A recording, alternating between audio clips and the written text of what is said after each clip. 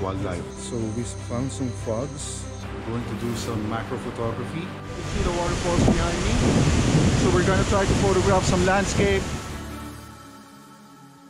Hi guys, so we're here at our first location in Costa Rica, and we're preparing for the second day, the morning. So we'll be photographing some wildlife here in Boca Topada in Costa Rica. So we're now going to the terrace, the main terrace in the restaurant, where we'll be checking some of the wildlife in this location. So we're now in Arenal. It's a famous place where the volcano is, and there's like 11 kilometers of trail of forest where we're gonna photograph a lot of wildlife. So I'll be using the Canon EOS R5 with the RF100-500 and of course the RF100mm Macro.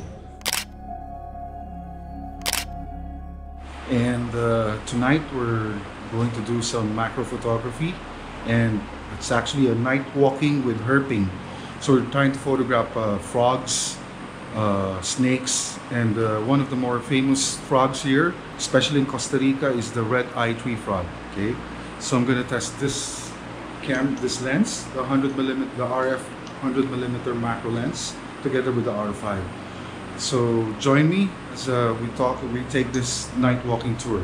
So hopefully we can get it tonight using the RF100mm Macro and the R5.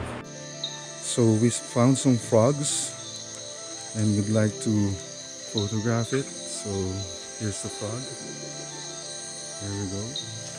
It's a paradise tree frog. Okay, so we're photographing it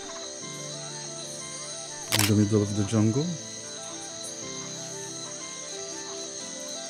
So we're finished with the night photography, night walk and herping. We found like 2 frogs and an owl and some snakes.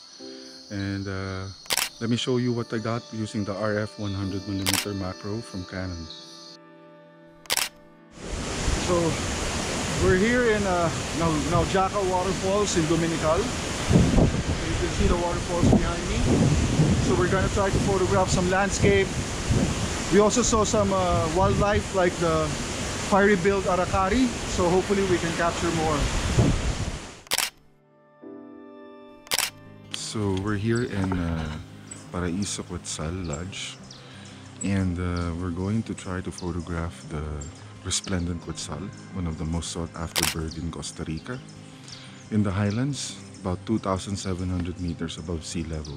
It's pretty cold in the morning, but as the day goes, it becomes warmer, and this is the perfect weather to capture the resplendent quetzal. So I'll be using the 100-500mm together with the R5. Canon, delighting you always.